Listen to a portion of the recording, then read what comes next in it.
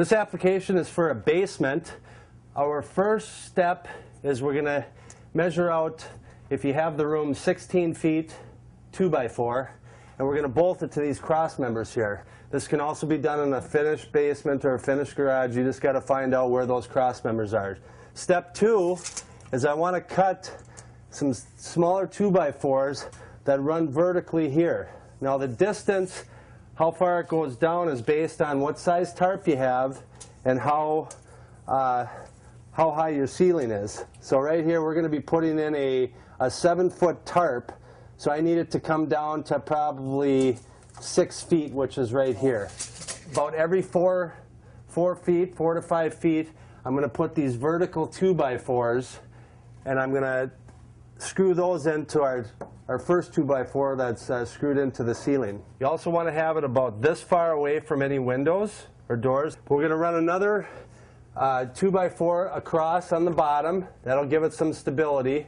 And then I'm going to measure up, like I said, I got a 7-foot tarp. So I'm going to measure from the ground up to 7 feet. And I'm going to put my 2x4 or whatever piece of wood is right in the center there, so I got a little bit of play. Now this boxes everything in.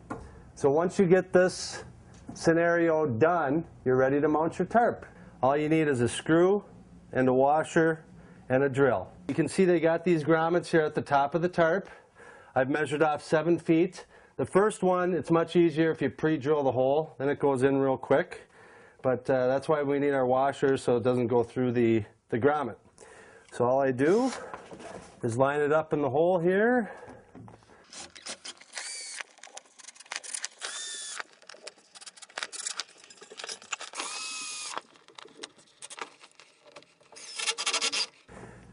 Let's say you ran out of wood, like I did right here, but I want to finish it. Okay? You got to use a little MacGyver action and come up with a solution. So my solution here is just to run some extra rope that I have. I put a screw up here, and I'm just going to pull it tight and wrap it around this screw. And then secure it. So that's about it. You want to make sure that the bottom part is flush with the ground. If you don't have 16 foot wide, you can always fold this behind. And the last thing is, you can get a wood dowel like this or a few metal pipes to just put in there, and that'll make sure that the bottom stays weighted to the ground and helps from the swinging if there is a gap between the front and the back wall.